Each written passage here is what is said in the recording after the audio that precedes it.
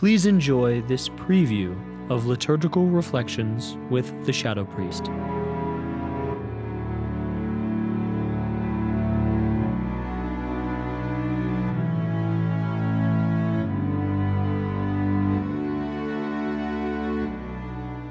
In the name of the Father, and of the Son, and of the Holy Spirit, amen. Most loving and affectionate Father, we gather each Sunday in your presence so that we may truly know your love, that we may receive the spirit of compassion and truth, so that we may enter into the world and become your presence to all those we meet. We ask this through Christ, our beloved Lord. In the name of the Father, and of the Son, and of the Holy Spirit, amen.